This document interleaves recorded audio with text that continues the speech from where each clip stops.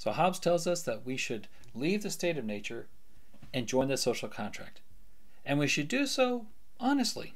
If these are the circumstances that are going to protect our life, protect our own interests, then yes, you have to give up some of your rights in order to protect your life. Now, I gave an example from everyday life where the sort of line of reasoning is followed regarding abiding by the social contract versus deviating from it. Right? So speeding and passing the cars, that's leaving the social contract. That's like re-entering the state of nature, versus waiting in line, which is staying in the social contract.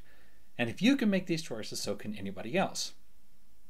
So if you decide to speed and pass the cars, well, then you get a speedy arrival where you're going. You don't have to wait. You're not bored. You don't hate the trip, and everybody else has to probably arrive late because cutting in front of them. And the reverse is true if you decide to wait in line and other people decide to speed and pass you. And this might seem to be all there is to it, but if everybody decides to speed and pass these cars, well, there's likely going to be a pileup or some even more congestion. And if everybody decides to wait in line, well, yeah, it takes more time for you to wait in line, but you're probably going to get there. And on the surface, sure, it seems like the better choice to look out for your own interest is to speed and pass up, regardless of what other people are doing, to speed and pass up. Okay, right? Because pile up sure seems better than a late or never arriving, and a speedy arrival certainly seems better than taking more time. But if you could do it, everybody else could do it, which means there's going to be a pile up. Whereas everybody just waits on. Well, this takes more time, sure, but you're going to get there. So Hobbes says to stick to the social contract. And I gave one example of sticking to the social contract. I want you to give another version.